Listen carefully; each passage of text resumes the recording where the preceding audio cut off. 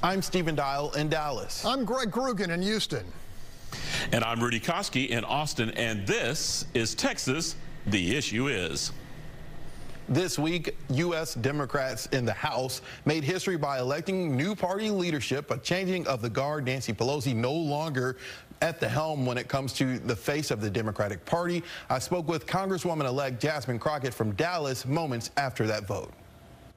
One of the big differences about being up here is that we definitely don't have a Greg Abbott.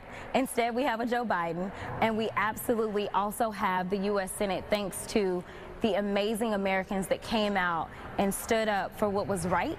You went from the minority party in Austin to the minority party in the nation's capital. What are you expecting? What will be different for you as, I mean, you're used to being in the minority, but now this is on a bigger scale. We are in the minority, but not by much. And as I'm sure you and your colleagues have seen, right now the Republicans still can't coalesce around a speaker, which that only inures to our benefit. We are stronger than ever. You asked me about whether or not the vote was something that freshmen could actually participate in, and I told you we did it by acclamation. We are united as Democrats, but the Republicans, they are falling apart. And so I think that that presents an opportunity not just for us, but for all Americans. Nancy Pelosi and Steny Hoyer and Jim Clyburn, I used to interview him in my first market in Columbia, South Carolina a lot. It's a generational shift. I mean, these people have been the face of the Democratic Party in the House and in Congress, I mean, since I was like in high school. What will this mean? Is this more just ceremonial, Hakeem Jeffries and others coming into a leadership role, or will there actually be a shift in change and in culture in the Democratic Party, in your opinion? There absolutely will be a shift. Number one, representation matters. And so right now we have the first African American ever who has been sworn in to the highest post for the Democrats in the United States House. That by itself represents a shift. But you know, coming in and being the successor to Eddie Bernice Johnson, who has been in the House for 30 years, it's just amazing to see that not only has there been a shift specifically in Dallas, but there's a shift in the entire House. And I think just the changes in who we are generationally, just the differences there, is going to absolutely present something different. After you guys are sworn in January, the coronation and all the flowers ends. You guys will still be the minority. Things are still divided in D.C.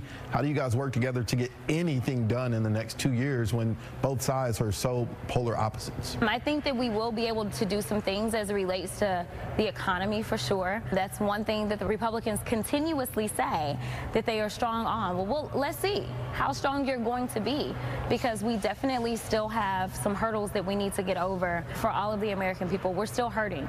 And so we'll see if they really want to work or if they're just lip service. But at the end of the day, they recognize that they don't have the White House and they don't have the Senate.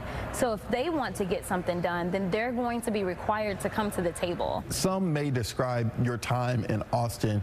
You were kind of a thorn in the side of some Republicans there at the state legislature in Austin with the walkout over voting rights and other things.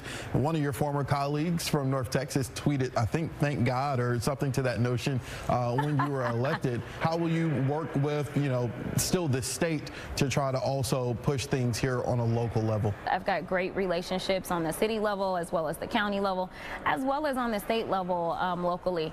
Unfortunately, we see that the Republicans in Texas are out of touch with the majority of Texans, and they basically have cheated in redistricting as well as in making sure that they minimize everyone's vote when it came to the ballot box, right? And so, they can pretend that the people are with them because they continue to win, but we know the truth, and they were upset because I was a truth teller, and I won't stop telling the truth, that is for sure, because that's exactly how I ended up in D.C. Let me push back a little. You said Republicans are out of touch in Texas, but they continue to win. So what is the Democrat Party in Texas doing wrong? Number one, we are completely underwater when it comes to funding. Most people think, you can just kind of get out and knock doors, and you can. I don't want anybody to misrepresent anything that I'm about to say, but in a state that's 30 million people, you can't just knock doors. You need money. Until we start to find some parity, until we get to the point that we can convince others to invest in Texas, it is just too many people to get to. A lot there from the Congresswoman-elect from Dallas. Greg, what's your one word? I'll be kind. My word is ambitious. I'm sure we'll talk about that after the break. Rudy, what's your one word? I won't be kind. Bravado. Okay, the Fox Texas Trio will be back right after this break.